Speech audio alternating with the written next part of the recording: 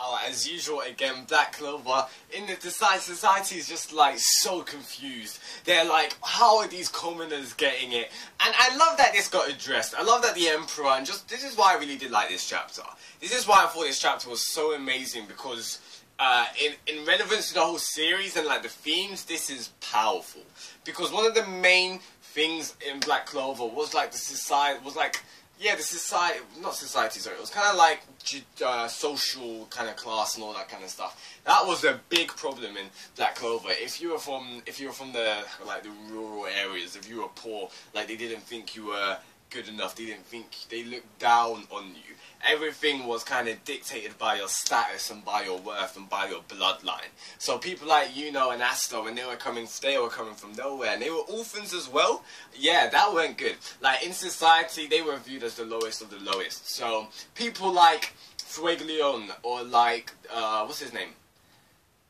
The House of Silver. Those people from like the royal houses, the bloodlines, they're the cream of the crop. So I really did like it how in this chapter Tabata really did emphasize on that. Not only just through Yuno, because of how strong he is, and pretty much Asta's character within itself. The man has no magic, yet they got up this far. And I think it's amazing because in this series of the stars, the rating of the stars is so cool because, let's pick up this social class thing. If you're from a royal bloodline and all that kind of thing, society, or everyone, they would assume you'd get the most stars. They'd assume you'd be the most powerful. But in fact, Asta and Yuno, they defied it. They didn't conform to that. They were the exceptions, and I really did love that. And especially how the Emperor was coming up, and the Emperor was just like, these guys work their hardest and let's unite and all that kind of stuff. I think it was awesome, to be honest. So yeah, this chapter, I really did enjoy this chapter. So hey guys, how's it going on? Shinami-san here to do a review on Black Clover chapter 106. Now, yeah, like it was a great chapter. It's kind of funny. I believe it was the kid that got last. The Dear Aqua Squad. He's just, I don't know, he's kind of interesting. I'd like to know a little bit more about him. He's 19, so he's only 3 years older than Asta. He's the youngest captain. So he's basically Toshiro from Bleach. He's kind of like that. Obviously, different personality, but, you know, he's kind of like the child prodigy kind of thing. That's what it seems like Tabata's going for with this captain. So, number 3 was House of Silver, her brother's squad. I think number 5 was the Crimson Lion one, so that's pretty cool. Number 4 was Blue Roses. Crimson Lion, that's obviously with the new captain, and I think number 8 was the new captain one as well, so that was the Violet Orca one. I may be incorrect, I have to go and read it. I'm just doing it off by memory right now. I remember number 6 was the Praying Mantis guy, aka Kenpachi. But yeah, it was pretty cool. And I just kind of find it funny how all of this is happening and Yami's still not there. Like, he's still standing there. Obviously, like, William and Yami, they've got that kind of... William? No. Yes? William? No. Yes. Is his name William? No, it's not. It's Julius. Yes. I don't know. Like, names today... I don't know why I'm forgetting names today. It's a bit odd. But either way, one of them days, eh? So, yes, I just find it funny because, like, Yami's not there. And we do understand, like, the Emperor and Yami, like, they've got that kind of relationship. It's kind of like a father-son kind of thing. So, obviously, he's not that triggered.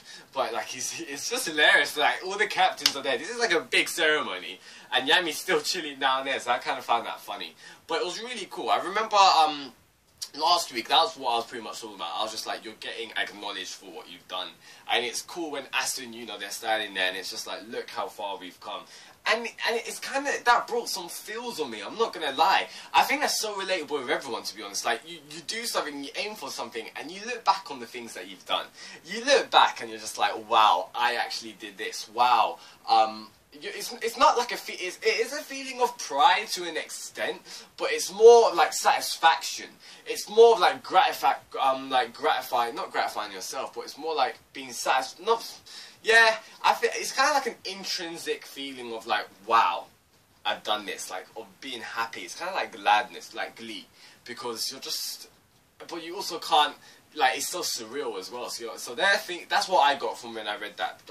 When I saw that page, you see Asta and Yuno, they're looking down on the town, and it's just so it's deep, because obviously they're from the lowest to the lowest, so now they're right literally they're at the top, like symbolically as well, but literally as well, they're right at the top of the tower pretty much. So yeah, it was pretty cool, and I can tell you, when the anime comes out, when that gets animated, the OST, the animation, that's just gonna bring out the feels, bro.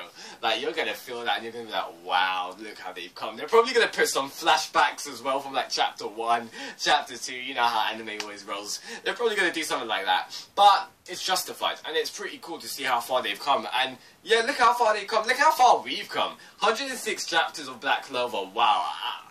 Honestly, it doesn't seem like we've been here 106 chapters, over 2 years. It's kind of crazy. It really is. But yeah, I know, guys, we want to talk about that last page reveal, and that is the king. Now, I'm kind of hyped to see what the king is. He's been mentioned many times. So I'm kind of intrigued to see what he'll be like. I'm wondering if he's going to be like a pompous kind of character. Like, is he going to be the epitome of what society is right now? Is he going to be like, oh, I'm the king, bow before me kind of person? Or is he going to be a humble person? Or is he going to be similar to the Emperor, Magic Emperor? So, yeah, I'm really intrigued to that. Also, yeah, I'm intrigued by his relevance as well. I hope he's not a king. Like, in this series, I hope he's gonna be relevant to it. Like, I hope he just doesn't be like, oh yeah, we've seen the king, now you won't see me for like until the next ceremony kind of thing. Maybe he has some relevance. Maybe you actually even have like a role in one of the upcoming arcs. That would be pretty cool. So guys, yeah, that's enough for me. Please let me know your thoughts in the comments below, what you thought about this chapter. Awesome chapter. It was pretty cool seeing Yuno go that full power as well. That was really awesome as well. You know, just showing it, just putting it in to show you how powerful he is. Amidst him not being a royal, amidst him not being highborn, all that kind of stuff. He just worked hard for it, and he was just picked. But you could argue that, you know, him getting picked by the Clover and, you know, the Wind Spirit, maybe he's got a little bit of special in him. But, you know, we'll leave that out. We won't discuss that. Either way, guys, if you liked anything that I say, please drop a like. That would be greatly appreciated. Subscribe for weekly reviews of Black Clover if you haven't, and I'll see you next week for that greatness that is chapter 107. Let's continue the discussion down below. Stay on, peace out, guys. Goodbye.